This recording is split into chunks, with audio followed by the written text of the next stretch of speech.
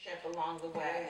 But every part of it required a kind of a utilization, I would say, of a different style. And I don't think that's anything unique.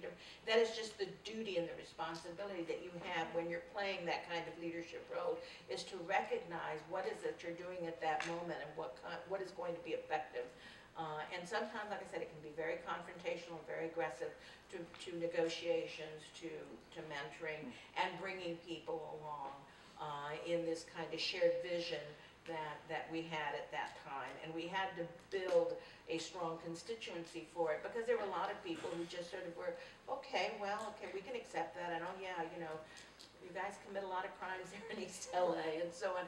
There was just everything that was wrong with it. But that is the way it's been most of my life. It really, leadership is about, in different situations, recognizing and understanding what that situation is about, and utilizing a leadership style that's going to be effective for the moment and that's going to work. And that isn't trying to mislead or act it out. This is about the responsibility and the duty when you have people who are following, who have the shared vision, who have a duty. You have to recognize and understand that we are talking about creating a change. After all, that's what leadership is about. It isn't just from moving here to there. It's about creating, or at least the way I see it, bringing about dramatic change, about empowering a community. So all of that worked, and so to me, that having a stake in it, as I mentioned earlier, empowering them, it was their movement. It wasn't just about Gloria Molina. It was about a whole East Side community. The Mothers of East LA were created out of that, and they felt so very empowered that they continued to do their work. They exist today. They more recently have won a battle, and we were all a part of it as well, against Exide, which was the lead contamination facility in the city of Vernon that was contaminating many of the homes of the East Side. The Mothers of East LA and Father Moret and all of them continued in that leadership role, and they've been able to bring down a multi-billion-dollar company that really was polluting and contaminating our community. So there is power in those kinds of things. When you empower a community, you empower everyone. They feel stronger, we're bolder for it in all that we do. So those are the lessons that I have learned along the way, but understand that you have those challenges of having to deal with the consequences, recognize that it's an ongoing responsibility and duty. You don't just, you know, hang it up at the end of the day and say, I'm not doing that anymore. So you have a duty and a responsibility that goes with it. And I think that's what's been important to me as I continued in my role, is to recognize that it is something that, you know, maybe my mother told me when I was a kid that I had to do this, but I have been dealing with that ownership and responsibility ever since. And even today, as a retired elected official, I still think I have a duty and a responsibility to all of those issues, and in providing a role. And that's what I'm hoping, that the leadership training that we do here at the college will be about trying to embolden young people, community leadership, to recognize and understand the responsibilities and the duties they have to provide that leadership role. If we talk about change, and there's so many of us that gripe when we listen to the news, and we complain when we read the paper to ourselves, or you gossip about all the bad things that are going on, but it's really taking that action. It's really, you know, taking on that responsibility in that role and providing leadership. And it might be a little part of what we do or a big part of it, but it's a very important, significant part, that when we take on that, we understand the duty, the responsibility. I say that often, but the passion that it takes, the hard work that it takes, and dealing with the consequences of that. But I think at the end of the day, it is so important that we build new leadership and find ways to bring out the leadership that all of us possess, by the way, to bring it out, to strengthen it, to heighten it, and get it to a point so that it is functional leadership, that it's pragmatic leadership, that it makes sense in the community, and that it is hopefully with the kind of responsibility and integrity that is really going to bring the positive changes that we need in the community. Responsibility, integrity, and tenacity. Yeah, you got to stick to it. All the Yes, time. Alfred Renteria, school board member for El Rancho Unified, and also a graduate from El Rancho in 1979, which is your high school. Yes, it is. Question, what leadership did you find at your high school that helped you move on into the leadership role that you served here in our community? You know, it's interesting. It really wasn't so much from the teachers or the classroom, which is interesting because you all need to be motivated and inspired, and particularly when you're in school. And I really didn't get that much from my teachers, the counselors, or anyone else. But there was a woman there at the school. Of all people, she was the bookkeeper. I was hired as a little student worker after work, you know, and worked 2 hours with her. And she was the one that kept saying, so where are you going to college? And I'm sitting there going, well, I don't know if I'm going to go. Of course you're going to college. Where are you going? And well, have you made applications? Have you done this? And it was interesting that she's the one that provided the kind of motivation for me at the time to see it as a take it for granted. Of course you're going to college. That wasn't in my family. My family was very happy for me to graduate from high school so I could go on to work and help with the family finances and all. And of course, in our community, and I even know I was in the top level classes just because that no one had really gone, even the counselor hadn't put together.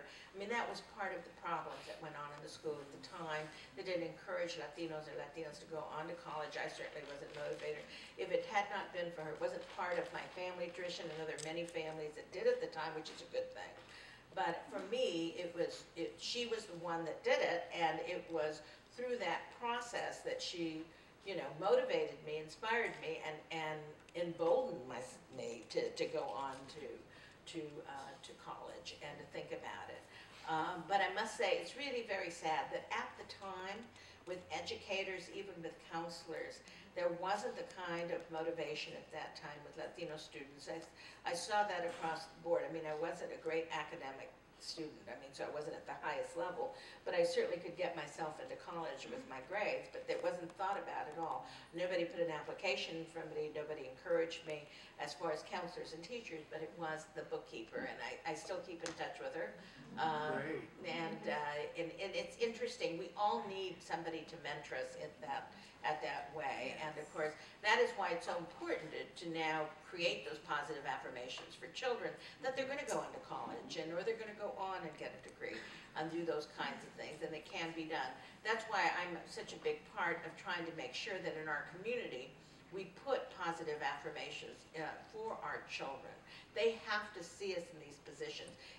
You know, I want them to assume that they can take over my duty and my responsibility as a supervisor, as an elected official. We need to break through all of those barriers. And of course today there are more positive affirmations, and there's much more work, and the schools have gotten so much better about trying to encourage all students to achieve and be stronger. But I must tell you, at that time, as a Latina, as a kid growing up in that school district, there just wasn't the motivation and the push at that time to put us into college. But she did, and I've always been grateful to her. Thank you. That's a great story. We always talk at the college level about everyone is an educator and everyone's contributing to it. That's a wonderful story. And yes, here was the bookkeeper who was the one that motivated me. Great. Another question. Yes, please. Hi, I'm Annette Guerrero. Hey, Let's Annette. say you identify that you have leadership qualities. How would you suggest getting involved or becoming a part of, let's say you want to be, you know, a part of the city council or part of your local, you know, activist group? How would you recommend getting involved with that? To recommend to other people to be a part of it? Is that what First getting involved. For getting in that involved. activity. Well, I must tell you that I've always had an interest in what's going on in my neighborhood and my community. And so that's number one. I think you really need to educate our community. I had my high school teacher, Mr. Walker, was a crazy educator. And one of the things he used to say is that everyone must read their newspaper every single day, at that time, of course, and that was a civic duty that we had to ourselves and to our community. And what he used to do is he would come in and tell us about what he had read in the paper. And, you know, the Russians are coming into Cuba, and they're going to be setting up their, you know, it was just amazing, the stuff he used to tell us. And we would believe it. Of course, that was going on at the time, but not to the extent that he was talking about. And all of a sudden, some of us started realizing we better read the paper, because he was tricking us most of the time and misleading us and misinforming us, because he wanted to let us know that there were things going on outside of Pico Rivera that we had to be aware of and informed of. So that, anyway, so that's number one in that, is trying to keep informed in your community. So once you do that, and then of course getting involved, getting the information yourself about what is going on. And if there is a change that you would like to see, you know, in every neighborhood in the community, we like to see change. We want our sidewalks fixed, we want more police protection, we want to build up a park, whatever it is that we're doing, then we have to take on that leadership role. Now, then we have to make a judgment as well as to how are we going to play out this leadership role. And it is interesting. I mean, you, as I said before, you need to be bold, you need to be strong, there has to be tenacity, you have to be willing to take consequences, and everybody says, well, I don't have the time, but even if you're involved in that, to start getting involved, you have to start taking some ownership of that issue to build leadership, and that is to start a strategy or a plan of what is it that you want to see changed and how you're going to do that, and provide that kind of leadership role, and hopefully inspire and motivate others to continue to be a part of that plan and that battle or that challenge that you're in.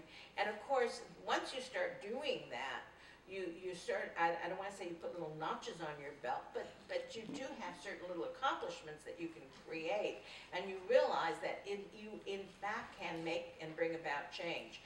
And in many instances, even though you may not have the ability to take on the consequences and all of the responsibility that goes there, trying to bring out leadership in other people is also a leadership skill set. So that it may not be, you may not be the one that wants to run for city council, but you might be the one that is going to hopefully inspire someone else, and you're going to be part of that team of getting them elected. Certainly when we decided as a group that we were challenging the men, I was not planning on being the candidate. I was the campaign manager. That was my role. I've always kind of been very, I don't fit the profile of a politician, let me just put it that way. And so, I sometimes speak my mind, which is not a very good thing. But anyway, so I was looking for a candidate. I wasn't going to be the candidate. So sometimes your leadership responsibility is to build a team so that we can get that person who's going to be the candidate. So to run that. And so it's like anything else. It's a plan, it's a mission. But once you start getting, if in fact you're going to be a part of wanting to bring about that change, even though you may not lead the group, you have to understand that that leadership responsibility is still there. You need to have values. There has to be integrity. There has to be a passion. There has to be a clear understanding that there's going to be consequences along the way, that you're going to have to take some ownership, and there's going to be duties that are going to be assigned to it. But it is always about testing and bringing it about. I mean, I'm listening to some of the young people that want to bring out more and be more of a stronger and more powerful leadership group here, and bring more leadership onto the campus. I think that's a wonderful thing. And just organizing, preparing for it, dealing with it, and recognizing that, I think that is a very, very bold first step. Understanding that it's something that hopefully is a real mission for you, that you're not going to give up on it until it's done, recognizing and understanding that, and hopefully trying to get that shared vision with many, many more people is part of the duty and responsibility as well. That way you can boldly move forward on that.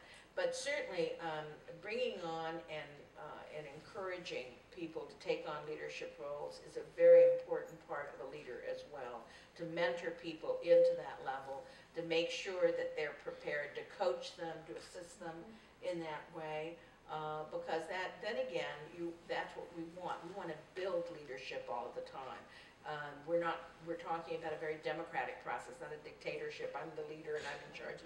Instead, it's how do we collectively have this kind of shared vision? How do we move it forward? How do we all play an active role?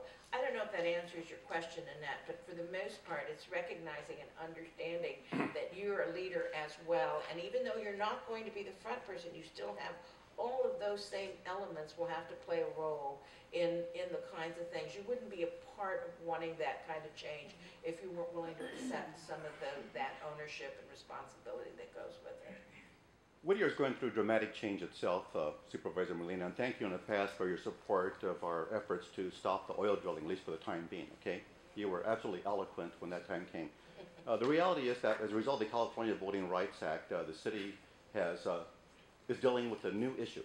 And that is, for the first time, we're going to have district elections. And we can anticipate in the near future that we'll have hopefully one or more individuals that will represent previously unrepresented areas. They will be dealing with a power system that's been in place here for generations. So it'll be one individual, perhaps two over the next decade, that will have to deal with the power structure that's been in business here for 35, 40 years, and is really hesitant to let go of their power. What advice would you give that to be named leader in the future? To that leader in the future? Yeah. Well, boldness is an important when you are tackling something, you're going to have to recognize that when you're tackling something as, I don't say it's difficult, but it's just not the norm. You're changing the norm. So consequently, there are going to be people that are going to be unhappy with you. And that is the consequences of how you're going to move forward. Now, that doesn't mean that they're going to be unhappy with you forever. That hopefully you're going to bring them along to recognize that it's an important change, it's essential. There are those that are just not going to come along, and that's okay. But I still think that as this bold effort begins, it has been challenged already, and so finally it's getting happen. It took almost a lawsuit. I don't know if it went through a lawsuit, but it certainly was a threat of a lawsuit to make it happen. They used the law, and it's about time, because there has to be a recognition that the diversity of Whittier needs to be represented on the city council. So, and there are powers there that are just not willing to accept it for whatever reason. So boldness is going to have to be a big part of it. At this, when I decided to challenge the men in the community, and luckily we beat them. And if we didn't beat them, either way, I needed to go back to them and tell them. If we lost, we were going to tell them that we're going to continue to pursue this. In other words, this is not going to defeat us. We set out to take you on because you needed to understand this is very important to us. And so if we lost, we were going to go back to them and let them know that we put together a very solid campaign, we worked very hard, we did all, even though we lost, we're not going away. That was a very important thing that we recognized very early in our campaign. Luckily, we won. Well, we didn't go spit in their eye either. We went back and said, this is going to be the new norm. So we need your help to be a part, because this is an important change.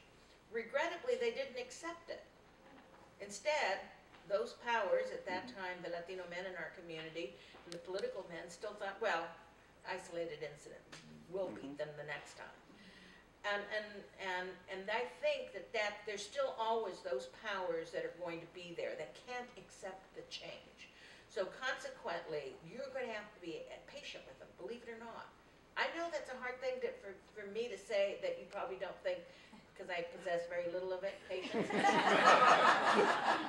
But it is, honestly, you have to be patient with them, because they don't realize that this is a good change, a positive change. up a little of their power, some of their power. But at the end of the day, it's going to be positive overall. And that's, I think that you need to educate them. I really do think that's the other duty that we have in this leadership role. You can't just be in their face and say, hey, you know, it's so, even though you don't acquiesce, in other words, you can't sit there and, because that would be, when you build this kind of leadership, they're going to take tremendous pride in hopefully creating this transition and being part of this change. And they should enjoy it and be a part of it. But the way that they're going to be effective is by educating the rest of the community. You don't want to have a situation where it's going to be at odds. And it might be initially, and it will be initially, and that's okay, because they aren't going to dismiss you either. They can't. So it's trying to find that balance of how you're going to, how the community is going to accept this change. And of course, recognize and understand, and I think that this is the other role, that duty that a leader has as well, is that you are going to be monitored and watched. So first one who goes up there, you're going to have to have a higher standard for that individual than the rest of the members of the council. So they're going to be looking at everything that they do. And so that person is going to have set the highest of standard, because everywhere, if something happens, if in fact they get caught for something wrong, or, you know, get fined for something, or caught drunk driving, they'll pay the price, and the whole community will pay the price. So, you know, taking on that kind of ownership and responsibility, so the standard must be high, because that's how you're going to educate the rest of the community. This kind of change is going to be a positive thing. But you do have to recognize as well that part of that bold entrance into this new role, getting the kind of leaders that you're going to need to take on these roles and responsibilities, they're also going to have to recognize and understand that they have to be patient and educate and bring the others along. Not an easy thing to do, but it is a smart thing to do, because you're going to need each other as you continue to work with each other, if in fact you're truly interested in being a part of a city and the civic well-being of a city, and not just saying, you know, getting up there and pounding your chest, and I'm the new leader and the new sheriff in town, and here it is. That's not the way it's going to operate effectively. It could work initially, but it won't operate effectively in the long run. So it is understanding all of those duties and responsibilities, but it's going to be a tough change, because one of the things that we know about leadership and the power that leadership has is that once that starts rising, it takes away from someone else. But let's hope that we're never telling them that it's there it is. Hopefully what we're doing is saying it's the transformation that we need. It's a good thing, and hopefully educating them to come along. And they're going to have to accept that giving up of that little bit of power, and power is a tough thing to give up on. I mean, all of us recognize how hard that is. But again, you never acquiesce to the level of, oh, you might hurt their feelings. Screw that, as far as I'm concerned. Okay? That's the boldness of it. I mean, because if this is right and you believe it to be right, then you are not going to acquiesce in order just to make them feel comfortable.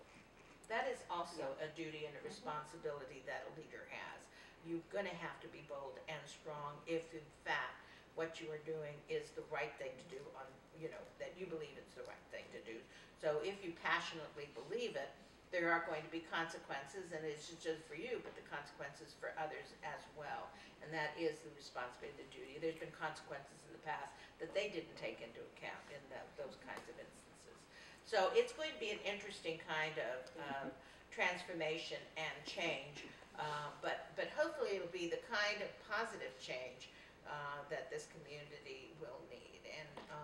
And I'm always disappointed that there are so many people who want these kinds of things, want this kind of change for all the wrong reasons, and so be very careful.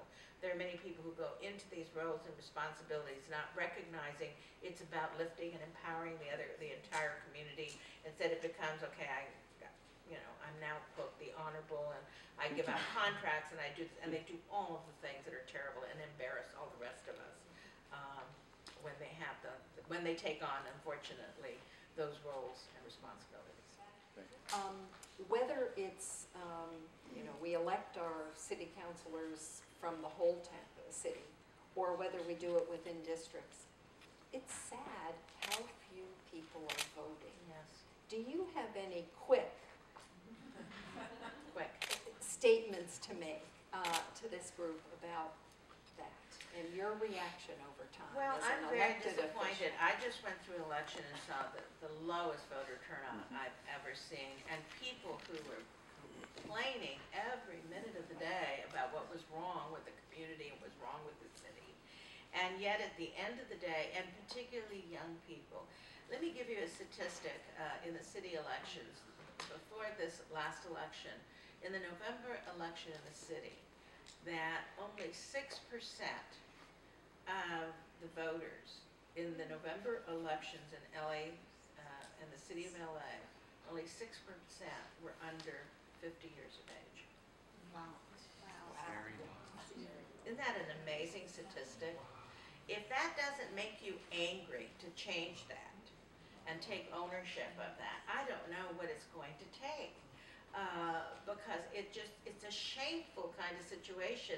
And again, everybody says, well, it doesn't make a difference. That's not true. It makes every bit of difference.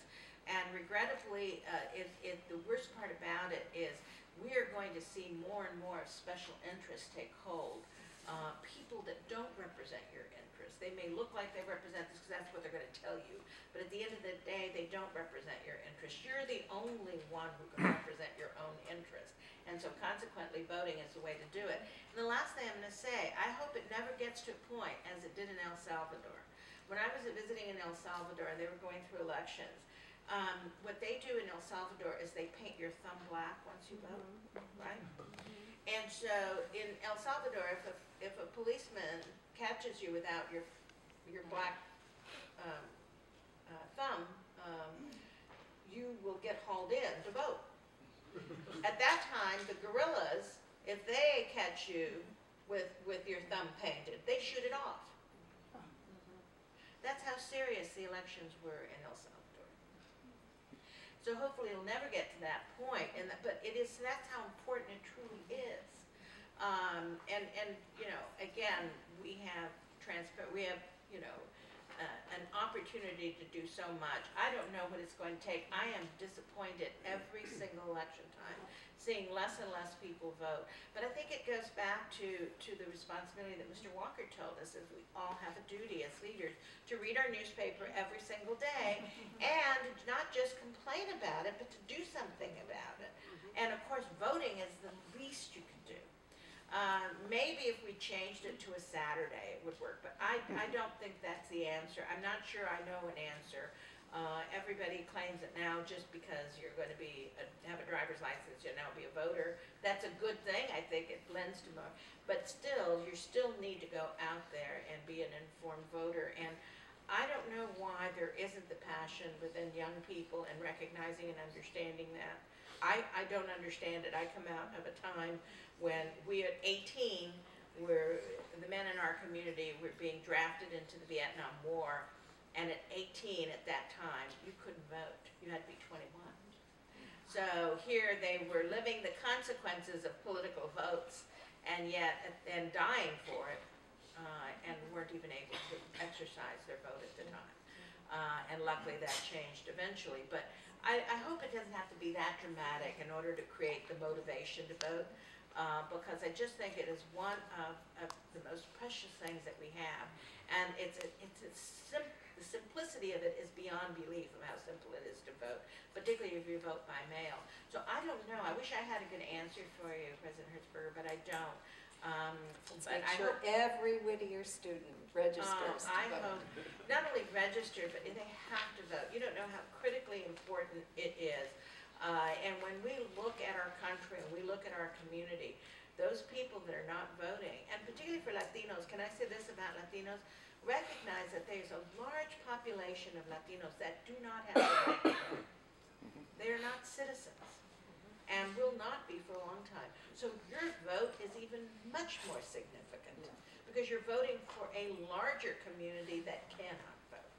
So if you could think of yourself as at the kind of power that you have by that is very, very important. is one of the tragedies of our society today, is that people don't feel empowered, that they don't feel that it makes a difference, and that is really shameful. And believe me, I would love to find what it would take to motivate it. Right now, what I do is push and scold and push and scold. Well, keep pushing and keep scolding. Because I hate to go around shooting off their No, I think we just need to motivate them and push them too, and I think that's part of our leadership responsibility as well. And regrettably, there are probably many leaders that aren't creating the kind of motivation that we need today. Or maybe we need to get with social media. I don't know what it's going to take to do it, but we've got to get moving in that direction. Well, that will end on that very inspirational